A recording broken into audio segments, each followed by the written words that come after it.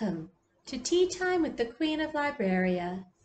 Our tea of the day today is an oolong tea from northern Thailand.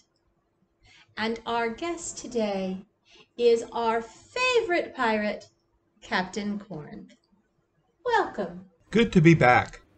What book would you like to share with us today, Captain? As you know, there's something magical about a nonfiction book written by the right author.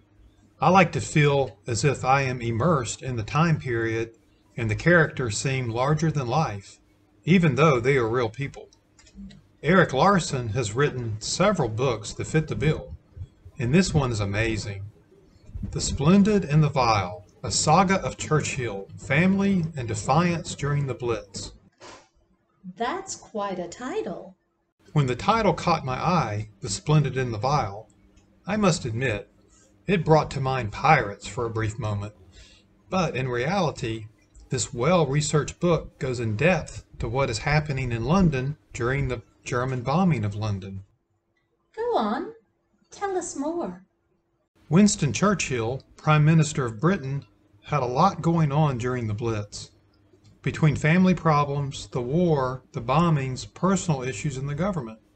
It's a wonder he found time to be the Prime Minister and get anything done.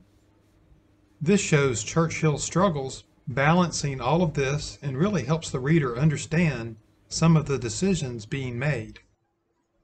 So, this could be the story behind the man. Rather, the people and situations behind the man during the one period of his prime ministry. Fascinating.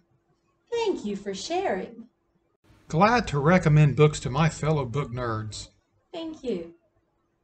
And thank you for joining us today. And I hope you'll join us again for Tea Time with the Queen of Libraria.